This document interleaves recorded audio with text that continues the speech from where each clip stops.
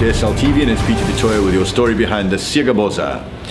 In Soccer Duma this Wednesday, an interesting story about two Dutch players.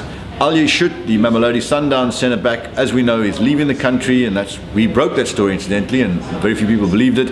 And the player we know that they're looking at is Kees Kwakman, the Dutch centre-back of Wits University. Now the story goes in the paper, it's been confirmed by CEO Jose Ferreira of Wits that the player's agent has told him that Sundowns has spoken to him about the player. And the thinking is very simple. They want to replace like with like. The other thing we know is that Schut and Kwakman are good friends, and he may very well have recommended the player to Sundowns. But it's certainly almost a like for like as opposed to a South African kind of defender, and they've got enough of those already. Watch the space.